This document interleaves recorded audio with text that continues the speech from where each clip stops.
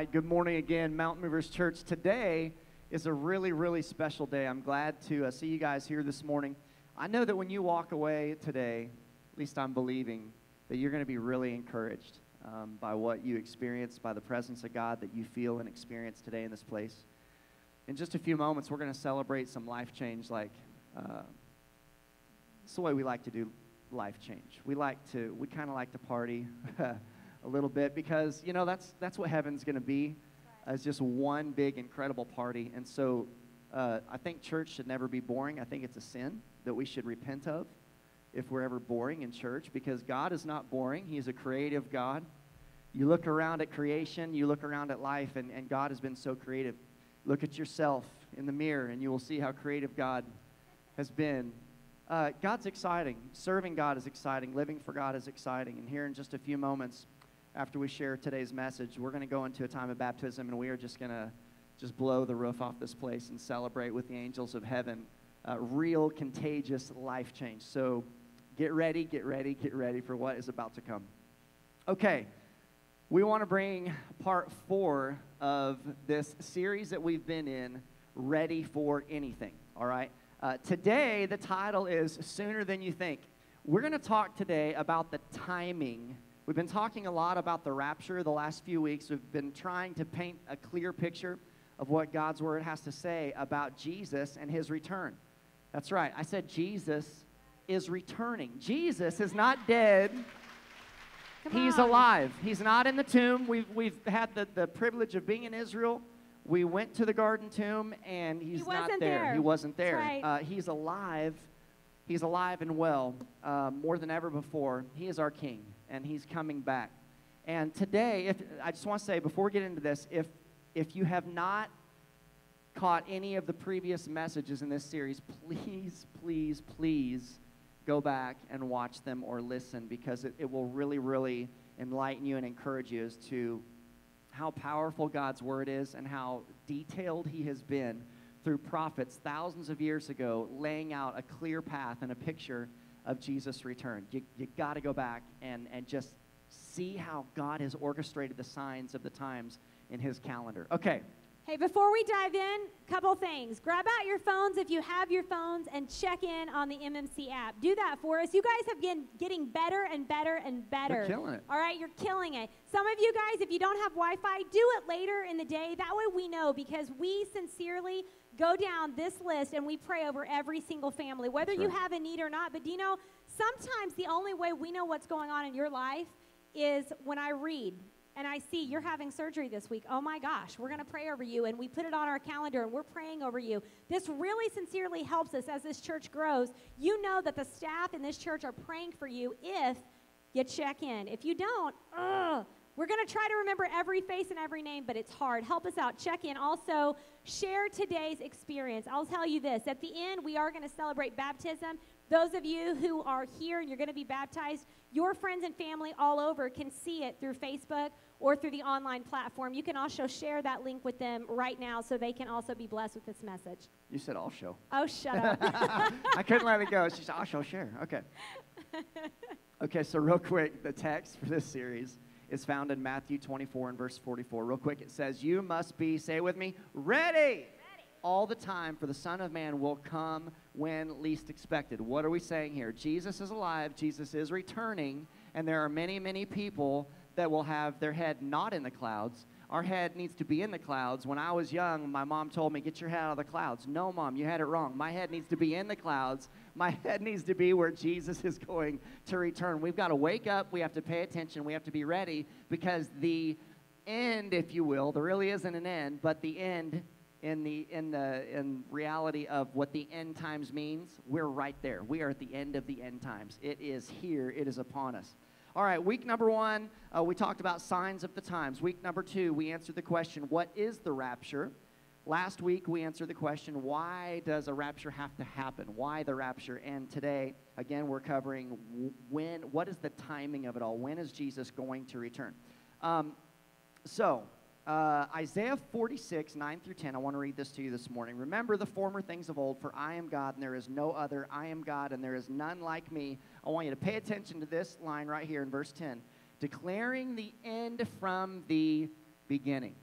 God is Jehovah God. He is God Almighty. He is Alpha and Omega, beginning and end. He is the one that establishes the time clock. He's the one that establishes the calendar. He is the one who orchestrates everything. And I want to tell you, in Amos chapter 3, verse 17, he clearly says that he has a plan, and he speaks through the prophets. He spoke through the prophets of old, and that's why this book is so amazing. It's not just an ordinary book. It is the book. This book is so amazing because it clearly lays out God's plan. He spoke through the prophets, and it just blows my mind.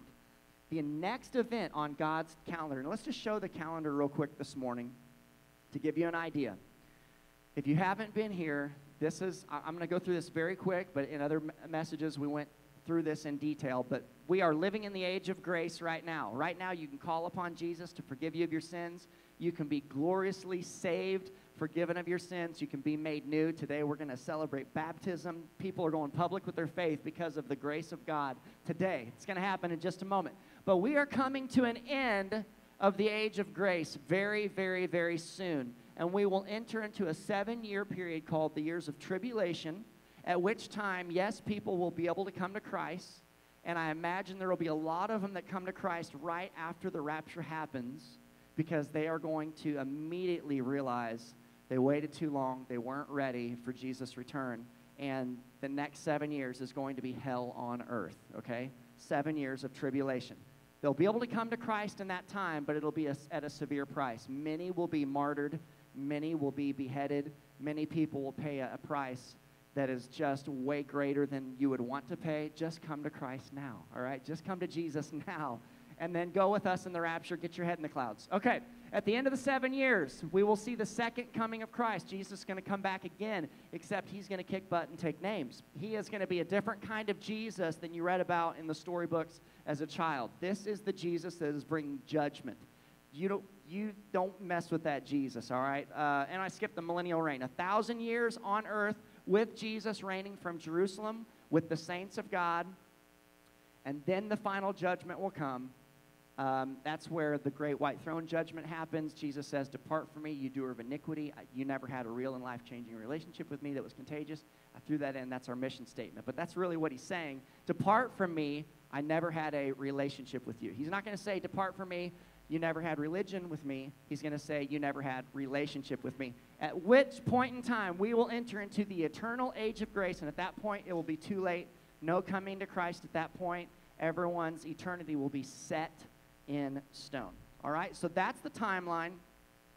But here's the next event that we believe is going to happen right here. Rapture of the church. According to 1 Thessalonians 4, 16 through 18. Get ready, get ready, get ready. 4, verse 16. The Lord himself will descend from heaven with a shout, with the voice of an archangel, and with the trumpet of God, and the dead in Christ will rise first. Then we who are alive and remain shall be caught up. We're going to be raptured out of here. All right? Together with him in where? The clouds, to meet the Lord in the air. And thus we shall always be with the Lord. Therefore, comfort. Say comfort. Has this series been comforting to you at all? We've been trying to show you how God wants us to recognize that we're not going to be here for the wrath. We're going to be raptured out here. We are going to escape. We're going to fuego my ego. We're going to be out of here. We're going to be in heaven. And we are not going to experience the wrath of God because we have not been appointed to that. That's right. Come on, give God a hand. Come on. If you don't know what a fuego means, then you must have been sleeping last week, because a fuego means escape. And last week we talked about the fact that when we go in the rapture, we will escape the wrath of the Lamb that is to come. Brett's throwing in corny jokes from previous messages, so you got to go back and check him out to know what he's saying. All right, so today we are dealing with the question, when will the rapture occur? When will it happen? How many of you guys would like to just know so you could mark it on your calendar? Just like, so I'll be ready. You know what I'm saying? I am the kind of person, I'm all about planning. Like, tell me, next Sunday my daughters turn 16, my twin daughters. If you don't know, high five them. They turn 16. It's on my calendar. It's big, all right? I just plugged that. They're gonna love that. All right. I wish I could just plug it in on my calendar, rapture of the church, so that I made sure I didn't miss it. But I want to show you something. When we talk about this, it's kind of a play on words. When will the rapture occur? Matthew 24:36 says this, but of that day and hour, no one knows. Say that, no one knows. No one knows what? The day or the hour. Follow me. Not even the angels of heaven, but only Father. Only our Father in heaven. However, we clearly will know the season. And that's what we're going to talk about in today's message. All throughout this series, from day one, part one, we talked about the signs of the time. We are talking about the fact that God laid out with his prophets the season and the timing of how everything would lay out. So though we don't know the actual day and time that I can mark it on my calendar and make sure I don't miss the party, we can know the season, and for that, we are to not be asleep. As believers, we are to be aware. We're not to be ignorant. And we're to comfort one another when we see things getting really rough in our world. Anybody seen anything really rough? Who's ready for 2021? Bring it on. I can't wait till Wednesday. You know what I mean? Like, let's get through this 2020 election. Let's get through this year. Let's get on with whatever's going to happen because we're over it at this point. But here's the thing. God says, I don't want you to be ignorant. I want you to comfort one another. So go with me this morning. We're going to go to Hosea 6. Hosea chapter 6, verses 1 and 2. And I'm going to read it to you. If you got your Bible, you can read along with me. Come and let us return to the Lord. God is talking to Israel, all right, through his prophet. For he has torn, but he will heal us. He has stricken, but he will bind us. And I'm going to pause right here before I finish this passage out. This is talking about the fact that God has brought judgment upon Israel, okay? If you've been with us any time at all, we've talked about how the Israelites went away from God in rebellion and disobedience. God made them go into exile for 70 years. And then everything we start seeing is this timeline of prophecy of how God is going to bring Israel back to the homeland. He's actually going to bring the Jewish people back to Israel, establish them as a nation, and then this whole timeline Brad went over a second ago begins to go down. Okay? So you need to understand this is who he's talking to. So he says he has stricken, but he will bind us up. Okay? It's kind of like a parent. You spank their butt, then you hug them, right? I don't know. That was my parenting style. Now they're too big. But go on to verse 2. It says, after 2 days, say 2 days. After 2 days, he will revive us. On the third day, he will raise us up that we may live in his sight. This is really important. Starting in the calendar, in week 1, we talked about the calendar, okay? There is BC, before Christ, and there is AD, okay? After the coming of Christ, after he rose again, we've got the AD calendar. When you look at the AD calendar, from 0 to 1,000, I want you to think about is a day. Okay, I'm going to explain this in a second.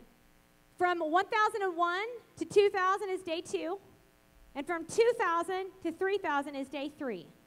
Okay? The Bible says in a minute, we'll read it to you, but 1 day is as 1,000 years, and 1,000 years is as a day to God. All right? So when we read this passage right here, it says, after 2 days, he will revive us. In part 1, we talked about when Israel became a nation. This is not a pop quiz, but if you know the answer, it's 1948 that Israel became a nation. 1948 would have been in the second day that he would have revived the Jewish people. All right? Follow me. On the third day, he will raise us up. And it goes on to say, not only will he raise us up, but that we may live in his sight. What year is it? They're all like, I don't know. I might get it wrong. It's 2020. We are actually currently living in the third day. So what this tells us is when we start looking at the season, we are living in the third day. It is 2020. We are currently living in the third day, and it says that in the third day, we are coming to the end of the third day, that he will raise us up, and we will live in his sight. Look at 2 Peter. 2 Peter 3, verse 8, Peter makes a statement I just told you a second ago, and it says this. A day is like 1,000 years to the Lord, and 1,000 years is like a day. All right? Very important. I know today we're going to kind of go fast because we got a lot to get in, but you need to understand that we are presently living in that third day. And so why are we doing this series? Because we want to make sure that no matter what happens, no matter what is to come, that you are ready, that your household is prepared, that your friends, that your family are ready for the coming of the Lord, all right? Go with me now to Matthew chapter 24.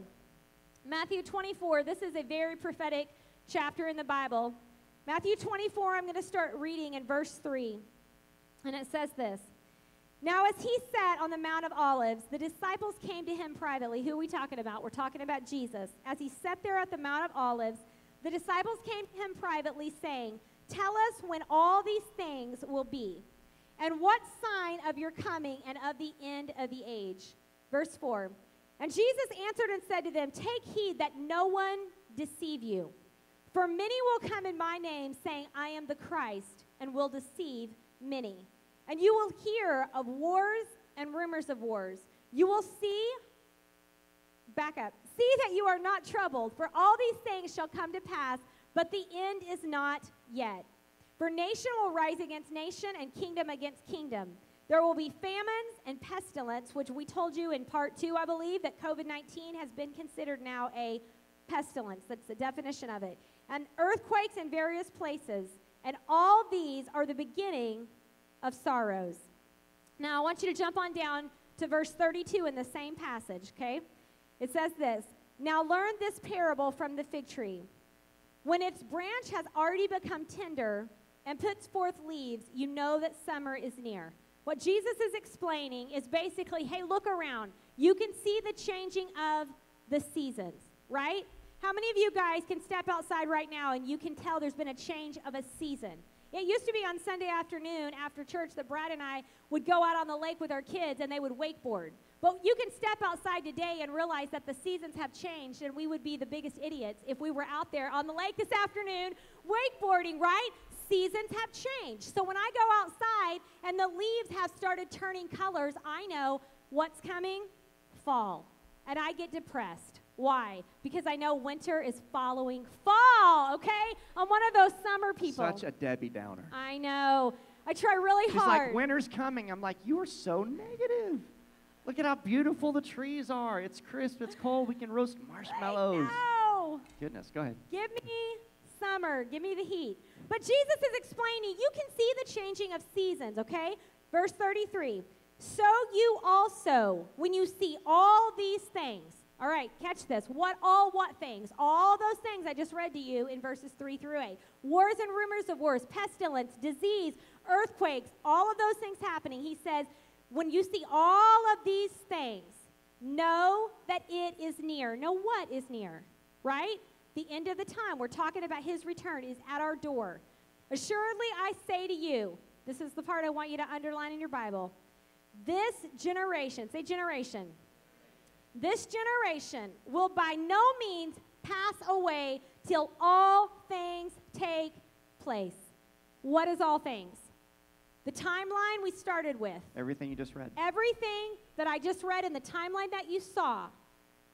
A generation will not pass away until all of those things have taken place. Heaven and earth will pass away, but my words will not pass away. So what this is saying in layman's terms is that there is going to be one generation of people who sees all of those things happening, wars, rumors of wars, pestilence, earthquakes happening all over the place, and we see all of the end. We see it all the way to the end of the end times, okay?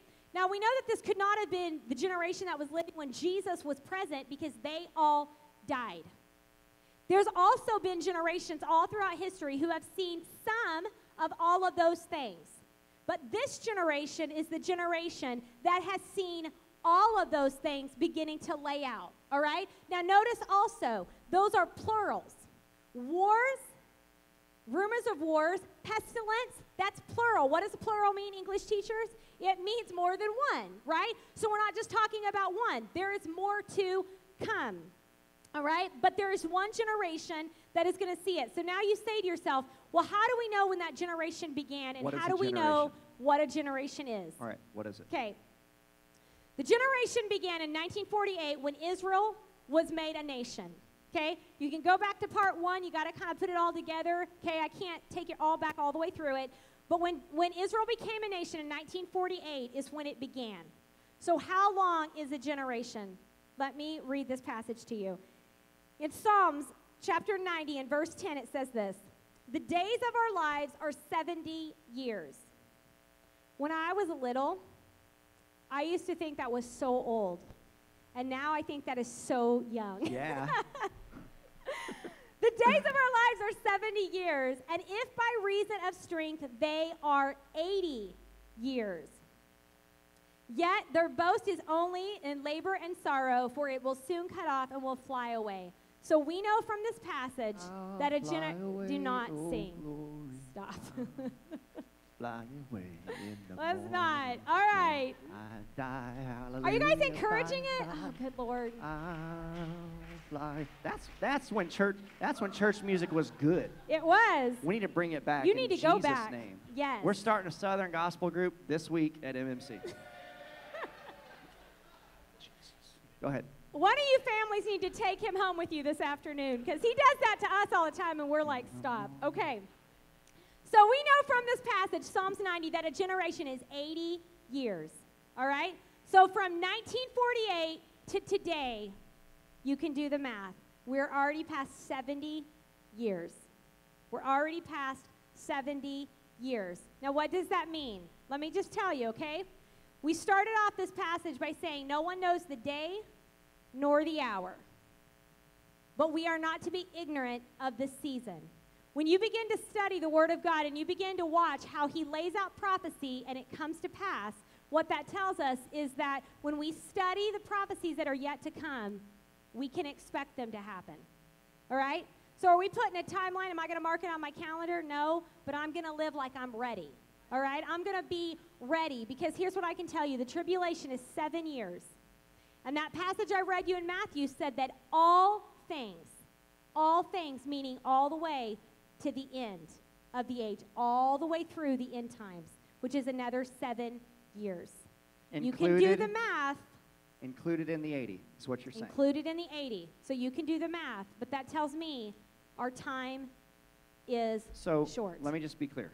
So if we were to do the math, and if we're interpreting Scripture the way we are, then what you're saying is there, it could be a 2-year window that Jesus could come back. However, I will say this, okay? We're not saying that, because here's what I'm saying. Scripture interprets Scripture. You can study it for yourself, but here's what I am saying.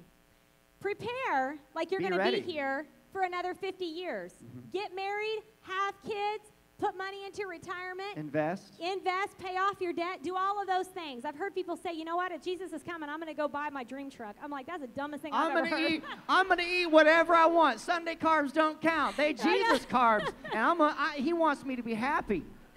I'm like, no, that is stupid. More chips. That is stupid. You live like He's not coming for 100 years, okay? You prepare like He's not coming for 100 years, but you live like He's coming today.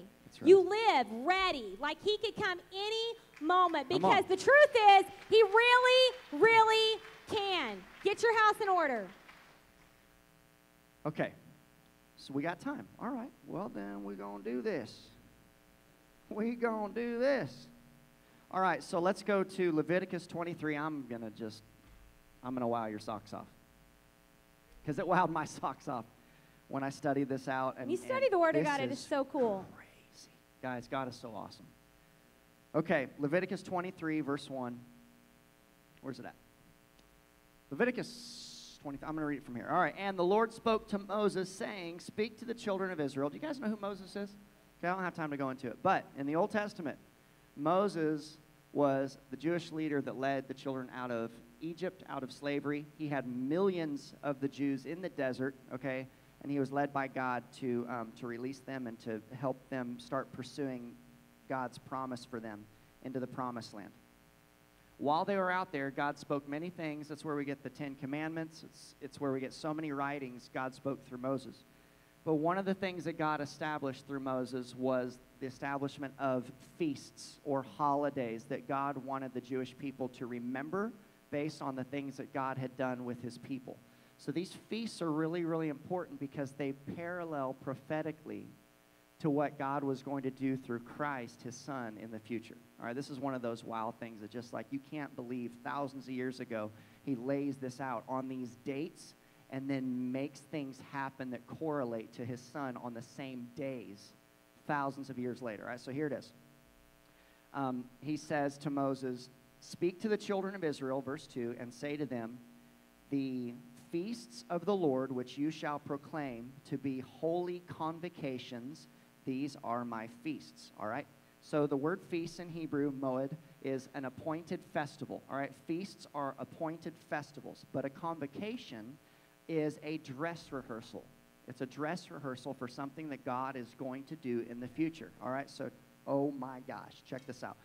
Throw up the slide that has all the feasts, the 7 feasts. All right. So these feasts that God established through Moses for the children of Israel, there's 7 of them, and 4 of them happen in the spring, all right? And they've been celebrating these feasts for hundreds and hundreds and hundreds and hundreds and hundreds of years. 4 feasts in the spring and 3 feasts in the fall, all right? If you know any Jewish people, ask them about the feasts, all right? Ask them how they celebrate these festivals. It would be really interesting.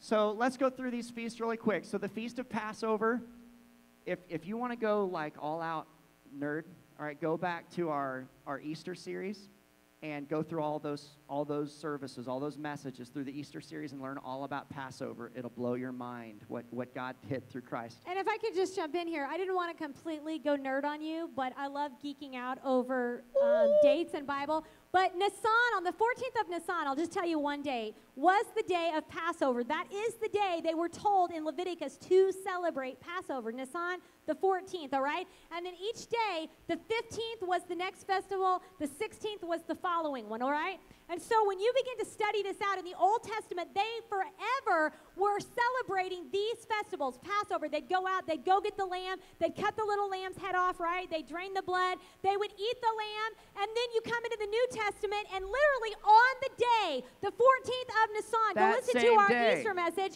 Passover happens, and Jesus dies on the exact same day, proving what? That John the Baptist said it when he got ready to baptize Jesus. Behold, the Lamb of God who takes away the sin of the world, who was getting ready to make his way down and be baptized in front of everybody. That's a bonus right there. That wasn't even in the message. But that's what happened on the day of Passover. Jesus laid down his life. And if you go back to part 1 of this series, you'll see how the angel spoke to Daniel the prophet and laid out a number of days and said, on this day, hundreds and hundreds of years from the beginning of the calendar that he established, he said that the Messiah will be exposed and be revealed. And it was on that day, on the Passover day, like God brought Jesus to humanity and had him to be crucified on the day that he told the angel to tell Daniel hundreds of years earlier. And still, here's what blows my mind. The Jewish people are God's chosen people. God loved them. They are God's people. But there's so many of them. You have to pray for Israel. Pray for the Israeli people that God would take the scales off of their eyes, that they would see Jesus is the Messiah. He is the King of Kings and the Lord of Lords. He is who he says he is. Mind-blowing. Okay. Passover. On that day, feast day of Passover, Jesus dies. On unleavened bread, which is the next feast, Jesus was buried, okay? And leavening represents sin. So Jesus died with our sins. He took your sins and my sins, and I'm sure there's plenty of them to go around. He died with our sins.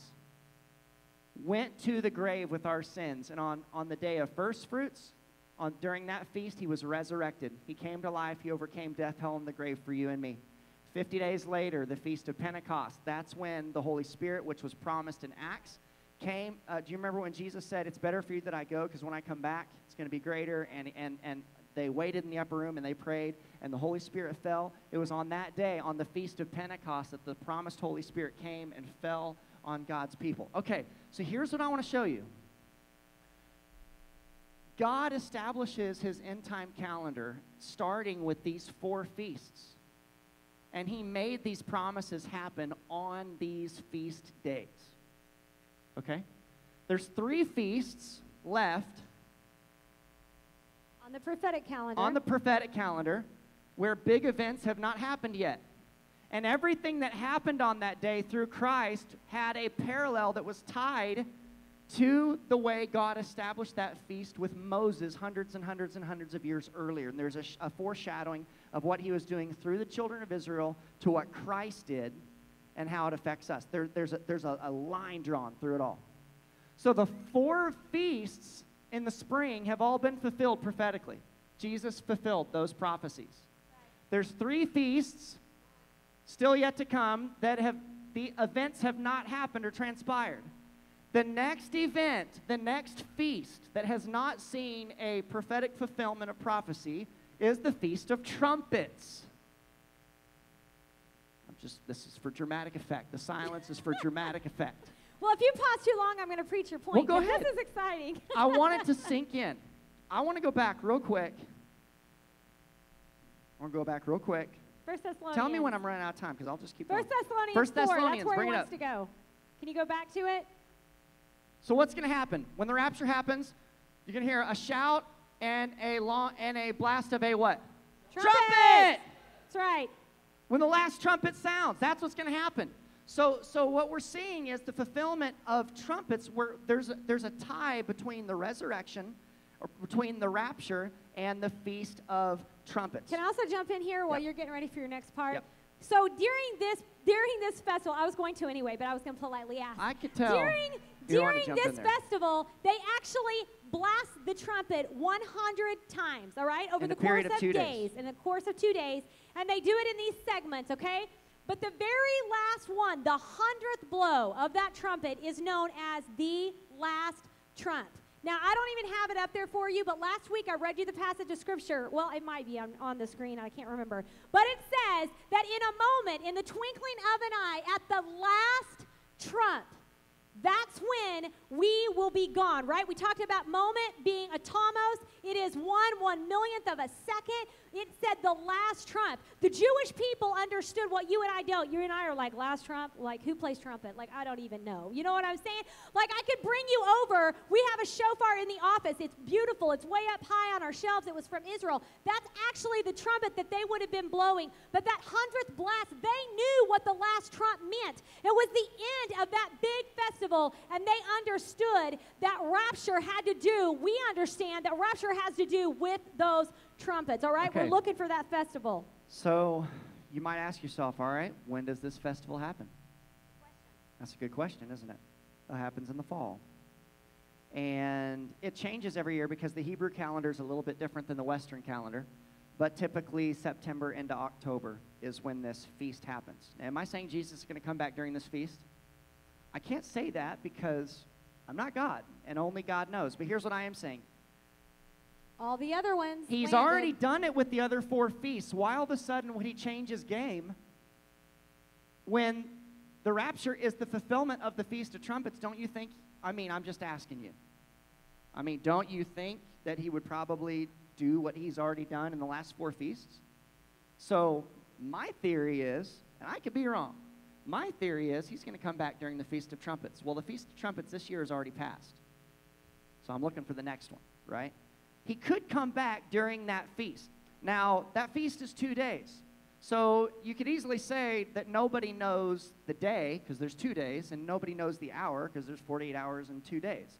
So nobody really knows the day or the hour, but we do know that he is returning. We do know, I want to share 3 different titles that the Hebrew people give for this Feast of Trumpets. They call it Rosh Hashanah. Have you guys ever heard of that before? Which is their new year, okay? That's how they celebrate their January 1. That's the beginning of the Hebrew calendar, is this Feast of Trumpets celebration. The day that no one knows, isn't this interesting? But the third one, if you've been in this series with us at all, this one's really going to blow your mind, especially because the Hebrew people don't really know that Jesus is the Messiah and he's already come. They call the Feast of Trumpets the wedding day of the Messiah. You can give God praise. See, they were in the series. And they get It's starting to make sense. Okay, you're killing me. Okay, listen. Jesus said, I go now to prepare a place for you. If it weren't so, I would have told you. He's going to prepare a place for you so that he can come back and receive you unto himself. Because in the Hebrew culture, The groom would leave for a year during the engagement period. He would add on to his father's house and build a room for them to live in once they got married. So it's bridal language in the Hebrew culture. You got to go back and listen to the last couple messages because this is crazy. This is crazy. Jesus is coming back. So here's the question. Are you ready? Are you awake? Are you being sober-minded in the way you're living? Are you hearing what God is speaking to your heart? Are you seeing the signposts? If I head off for Tulsa right now, I need to pay attention to the signs, to the exits, to know where I'm supposed to get off, right? The same thing is with the times that we're living in. God, we are that generation. We are the generation from 1948 till now that has seen all of these things. We are the only generation that has seen all of these things. God could not have made it more clear that his Son is alive, that there is hope, there is forgiveness, there's victory in Jesus, and he's coming back. He's coming back. But he's coming back, his word says, for a spotless bride. He's coming back for a spotless bride. What does that mean? Man, get your life straight. Get your priorities right. Make God your priority. Man, be in church every time the doors are open. Get in a life group. Yes, give the church your money. Tithe. Why? Why? I'm not afraid to say that anymore. You want to know why I'm not afraid to say that anymore? I used to be really cowardish about it in the beginning. I'm like, well, I don't want people thinking I'm like those televangelists that all they want is your money. No, dang, we want your money. Here's why. There are people dying and going to hell. And we will spare no expense in these last days to do whatever we have to do to reach as many people with the hope of Jesus Christ as we possibly can. Far from satisfied. Your neighbors are dying. Your coworkers are dying. Your loved ones, people you love, could go to hell. That's what this church is all about. That's the lifeblood of what we do. Just get in the game. Get ready, get ready, Can I just plug before you pray? You see that first fruits right up there? When you talk about tithe, and this is just a bonus message, okay? Tithe is first fruits. That's actually what it is. Yeah. God gave his first fruit when he gave his one and only Son to die for you and me. And when he was resurrected, that was his first fruit. That was his tithe. I don't have time to teach all of that, but you got to understand, God never did anything. He's never asked you and I to do something he didn't already do himself. He always goes before, and he always sets the example. And that's exactly what's already done. Guys, we've got to get ready. And you know what? I want to tell you, just like we told you in the beginning of this series, this isn't anything to get scared about and to be fearful. This is exciting. It's this comforting. is comforting It's to comforting. know that this crazy world we live in, Jesus is going to come back. He's going to rescue his spotless bride. He's going to take the church home. That's why we're going to celebrate baptism in just a couple minutes. Come on. People who are ready to say, I will boldly stand up and Yes. proclaim that I live for Jesus. Yes. For far too long, the enemy has distracted people to say, you know what, I don't want anybody to be offended. I don't want to be embarrassed by my faith. Are you kidding me? The end of the world is going to happen. I'm going to boldly stand and I'm going to tell people, I live for Jesus. on. I love Jesus. Come He's on. the Lord of my life. You got to get bold, people. Okay, so listen. Here's what we're going to do. We're going to pray over you, pray that you get your head in the clouds and get ready. Pray that God will give you a hunger to go after everybody you know, to help them come to Jesus in these last days. And then we're going to transition and go and ask those that have signed up to be baptized to go and prepare. We're going to play a song first, but the rest of our time together is going to be so amazing and so encouraging. So just let's get on with it because I cannot wait. I'm like shaking because we haven't baptized in so long. This is the first time that we baptized in this building. It's so exciting. COVID made us cancel our first baptism. I have to share this really quick before we pray. So I love making the devil mad. It just brings me a joy that is, I can't put words on it because he has lied to me so many times and deceived me into believing things were true about my life that was not true. Caused me to convince me to do things I should have never done, made decisions I should have never made. And I know he's done the same to you. And I hate him with a holy hatred. And I love making him mad. So we made him really mad. I know that we made him mad. We've been, preparing for this baptism. We get the tank filled on Friday, and we come up here on Saturday morning. Man, all of our ducks are in a row. Everything's ready. It leaked. There was water all over the stage. And the so tank was unloading on the stage. We spent yesterday. I'm not going to brag, but I'm kind of like Bob Vila, or Tim. I mean, I can fix stuff. So I'm going to move out of the way with, of the lightning right with now. With a little bit of caulking and a whole lot of marine tape, we went around the edge of this sucker. We were here last night really super late with heaters trying to make it dry, and then filled it back up, and the water is warm. And Devil, he wanted us to cancel because we had an empty tank. It's like, what are we going to do? But we made him so mad because we have come up against so many obstacles these last 2 days getting the stupid tank filled. But it has water in it right now, and the water is warm. And we've even put like some chlorination in there, so there's no COVID in it. So we are, and we're ready. We are ready to do this, and the devil is not going to get any credit whatsoever. God's about to be glorified. So let's pray. How about that? Let's pray. Father, we love you so much, and I pray if there's anyone in this room that is not ready, if there is anyone that is watching online today, God, that is not ready, I pray that by the power of your Holy Spirit right now, you would stir their hearts and cause them to change, cause them to cry out to you and say, Father, forgive me of my sins. Help each and every one of us today to survey our lives and just to see where we're at, God. I pray that you would align our lives with you, that we would see ourselves the way you see us. We just pray, God, as we are in these last days, that you would put a hunger in our hearts to see people come to Christ, that you would put a hunger in our hearts to see people experience hope like never before. I pray that you would stir the heart of this church, Mountain Movers Church, God, that we would reach people like never before with the hope of Jesus Christ. Do something in us, God, as a church in these last days. God, I pray for revival like never before from the north, south, east, and west, that you would bring hurting, hopeless, hungry people, God, to experience your presence in a real way, that they would be gloriously saved, and that we would help people make heaven their home. With heads bowed and eyes closed, if that's you today, if that is you, and you're saying, I don't know Christ the way you're saying, and I want you to pray a prayer with me today. With heads bowed, eyes closed, if that is you, if you're watching online, I want you to comment all in. If that's you, if you're in this room, would you please raise your hand at this time? We're going to pray together as a church. If that's you, you say, I'm not ready, but I want to be ready. I want to make my life right with God. Thank you. I see your hand. Anybody else today? Anybody else? Thank you. I see your hand. Anybody else? Thank you, Lord. And those watching online, just type all in if that's you. Let's pray this prayer together as we walk beside those that are coming to Christ today. Father, forgive me of my sins. Jesus is the Son of God. I confess him as Lord of my life. Help me to be ready for your soon coming return. In Jesus' name. Everybody said, Amen. Amen.